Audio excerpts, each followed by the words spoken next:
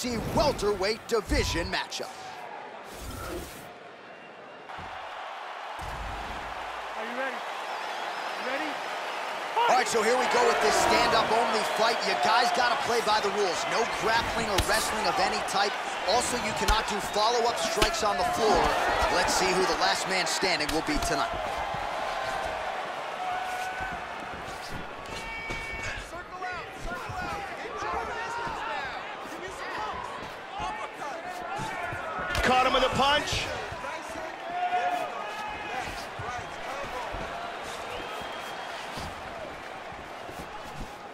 Feinting with that kick.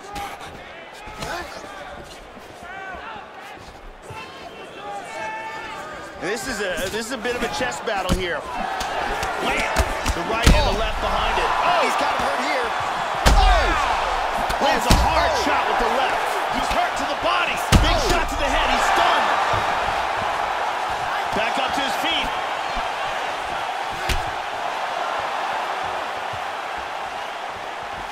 Much improved defensively as he blocks the shot.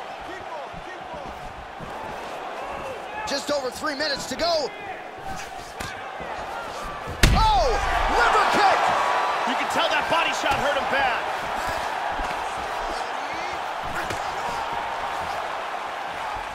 Oh, he missed that kick.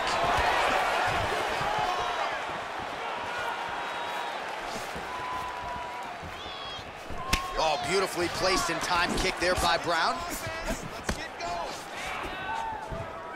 Nice leg kick. Well, he got his head snapped back there, Joe. The straight punch lands flush to the head. And again, he's just not doing things defensively that you want to see. Move that upper body. Get that head off of the center line. Right now, he's just leaning right into his opponent's range. He's Looked hurt like bad. it did stun him a little bit. He's very wobbly. He's trying to hang on.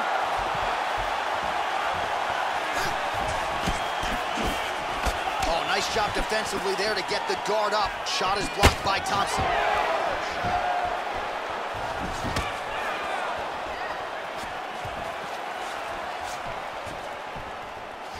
Trademark inside leg kick there by Brown.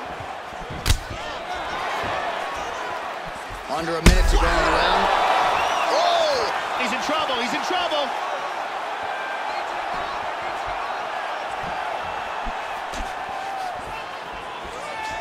Oh! And just like that, the fight is over.